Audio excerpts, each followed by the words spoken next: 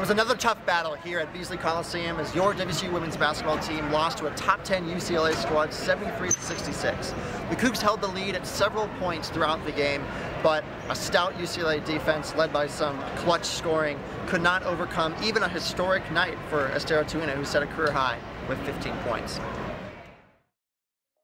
The Cougars walked into Sunday's matchup against the 9th ranked in the nation UCLA Bruins, looking to snag a program-defining win. With a win today, the Cougs could have been closer to becoming a nationally ranked team, but they would need to do it without their star player, Charlize Leger-Walker, who was back in New Zealand for a family matter. The game began with neither team getting anything going offensively. With none of the Cougs shots falling, they fell down 9-2 until Tara Wallach would hit a 3 and an and-one shot to spark the Cougar attack. Turnovers, missed open shots, and fouls would continue to hurt the Cougs as it would lead to a UCLA buzzer beater to end the first. The Cougs trailed 20-12. The Cougs came out hot to start the second on a surge with a Johanna Tedder three-pointer, followed by a Jessica Clark fadeaway to cut the deficit to 1. Then, the Cougs took the lead off of a Emma Nankervis layup. The end of the second quarter would be back and forth, but UCLA would hit yet another buzzer beater to put the Bruins up at the half, 32-30. The second half began with the Cougs fighting every deficit with a 3.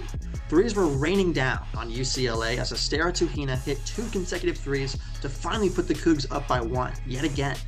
Tuina scored a career-high 15 points, stepping up in Charlize's absence, and did so against a stout UCLA squad. UCLA would then go on a 15-7 run to end the quarter, putting them up 57-50 going into the fourth. Late in the fourth quarter, the Cougs went on a run, and Ula Matuga came up big with a deep 3 to cut the deficit to 3. The game went down to the wire, with both teams playing physical defense and fighting for the ball.